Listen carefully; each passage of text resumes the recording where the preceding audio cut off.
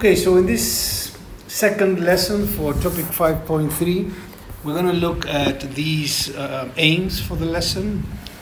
The internal resistance of a cell, the concept of internal resistance, the electromotive force,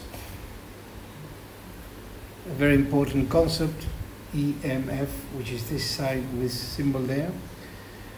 The use of this formula, which we're going to derive from a graph, and then a circuit to find the internal resistance. So it's a very short and easy unit, just some definitions to look at, and some things that we mentioned last class. Last class, if you remember, you had to watch these videos about solutions to storage of energy in batteries. And we looked at lithium-ion cells, and we thought, okay, this could probably be the solution to all our problems. But as well as problems come with solutions, solutions sometimes bring problems. So we need to become aware of some of the consequences of lithium battery cells. They use cobalt. They use cobalt. And cobalt is extracted in mines in Congo mainly, and there is an estimated here. This is an article from the Washington Post, 100,000 miners, many of them are children. So I want you to read this article afterwards. I want you to read this article in the Washington Post, the complete article of how we are extracting the cobalt that we use in the lithium-ion batteries, and how is that a problem also. This has to do with the nature of science, you know. So for this reason, I think Apple has forbidden to use the lithium-ion batteries that use cobalt. So this is something to research, but just to mention some problems of lithium-ion batteries. Okay, so what is electromotive force? The electromotive force, or EMF, as it is written here, is the total energy difference per unit charge around the circuit. So definition of electromotive force in volts is the change of energy per unit charge in Coulomb. That's a good definition, right? Another way of understanding what it is the potential difference across the terminal of a cell when there is no current in the cell, when no current is flowing.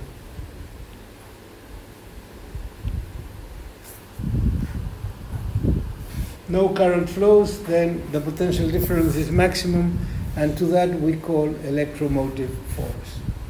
And what is internal resistance? Okay, we said that the batteries have a characteristic curve. That means that the voltage drops. We saw that in the graph that we've seen last class of the potential difference in time, how they drop. Depending on the current, they have different characteristics, right? But they drop.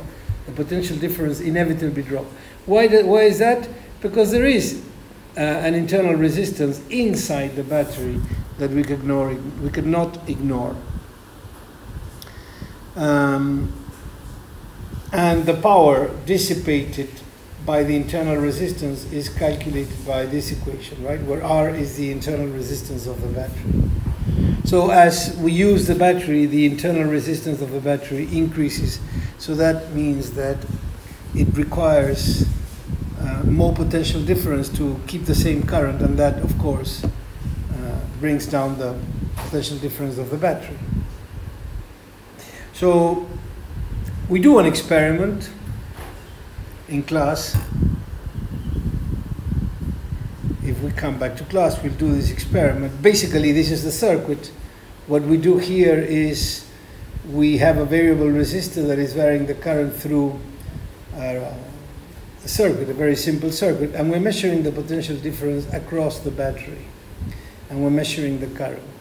And we will notice that starting from this point here, as we increase the current, that means as we decrease the load, as we decrease the resistance, the current increases, we might have a curve that should be approximated to a straight line that is showing me how the potential difference drops.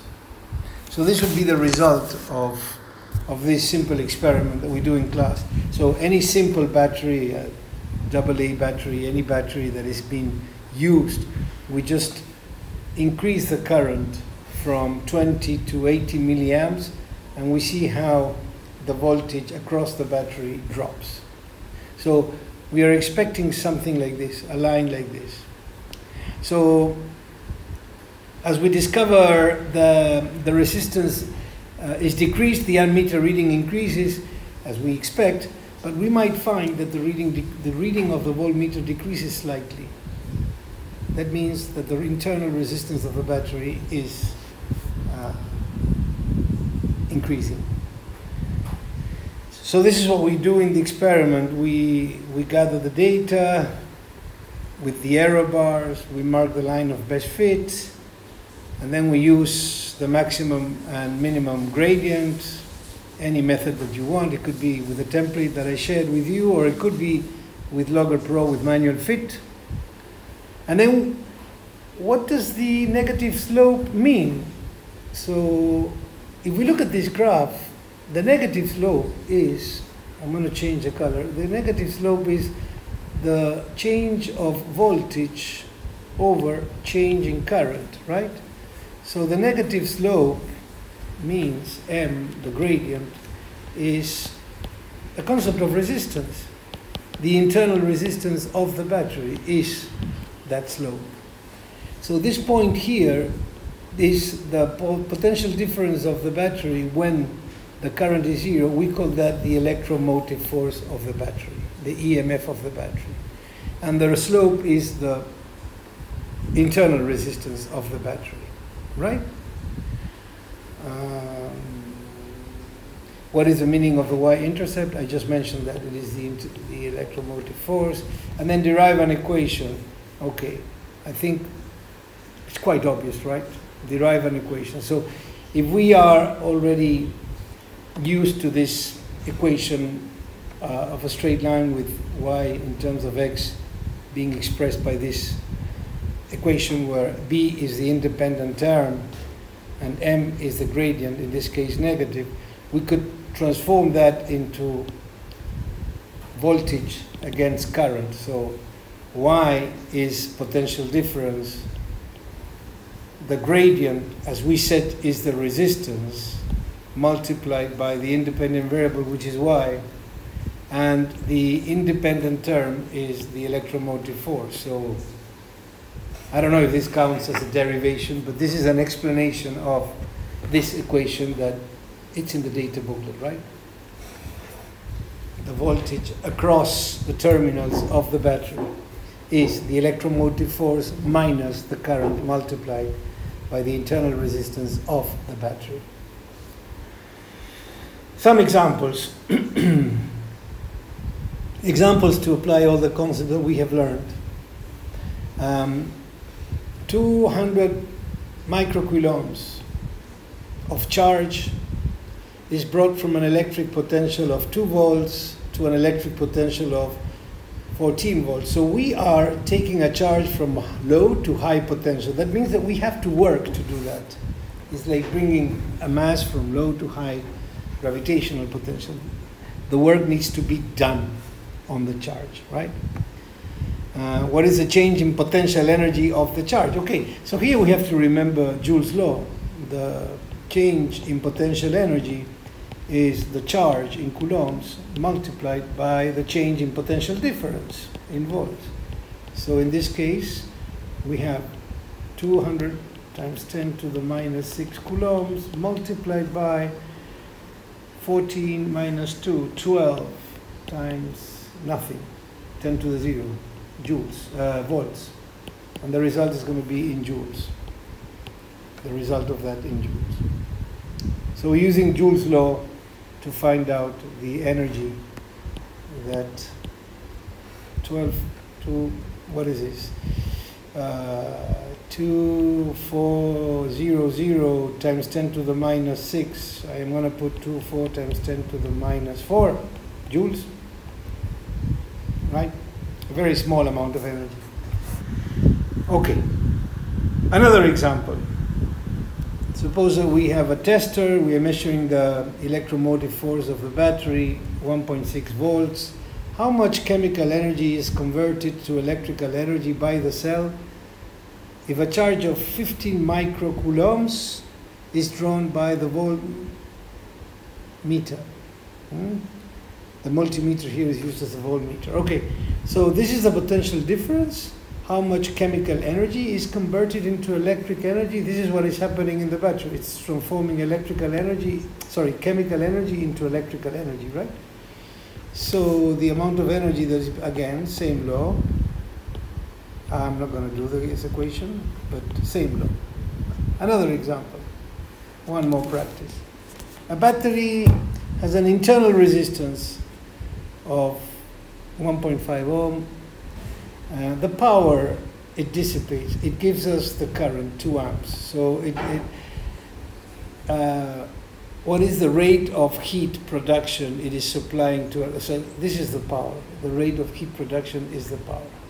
So we saw several formulas for power, but the one that we apply for internal resistance is I squared times R, right? So in this case is 2.00 amps squared times 1.25. So this is 4 multiplied by 1.25, and the unit is going to be watts. Simple equations, simple problems. Okay, so this is lesson 2, and these are the assignments that you have to do at home at your own pace. First assignment, watch David Kahn's videos. The link is in the slides that I shared with you. This is for 5.1, 5.2, and 5.3, how to solve problems from the IB. Then I added some quizzes in Carboodle, so log into Carboodle and solve the quizzes. Next, OLP quizzes. You go to assignments and you'll find 5.3 quizzes in the OLP, and just 2 pages, very, very little homework to do here. Just 2 pages to complete on the workbook about 5.3. So these are your homework, and we get together with questions that you might come from these 4 tasks that you have to apply yourself to. Have a good day.